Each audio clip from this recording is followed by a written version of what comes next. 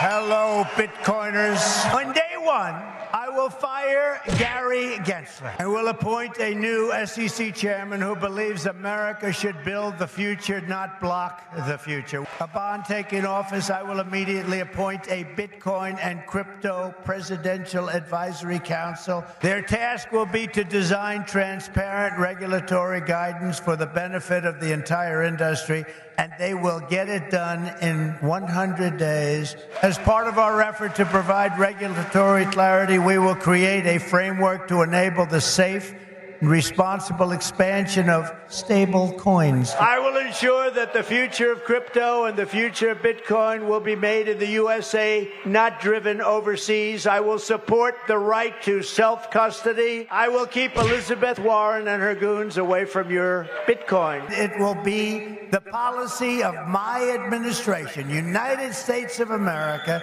to keep 100% of all the Bitcoin the U.S. government currently holds or acquires into the future. This will serve in effect as the core of the strategic national Bitcoin stockpile. Today, I repeat my pledge to commute the sentence of Ross Ulbricht to a sentence of time served. It's enough.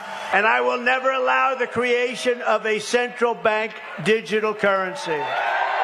Bitcoin is going to the moon, as we say. It's going to the moon.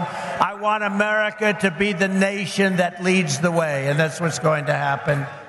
No, you're going to be very happy with me. Hey, make sure you subscribe to our channel. We keep you updated on everything going on in crypto. We post daily videos. Subscribe and stay in tune with crypto.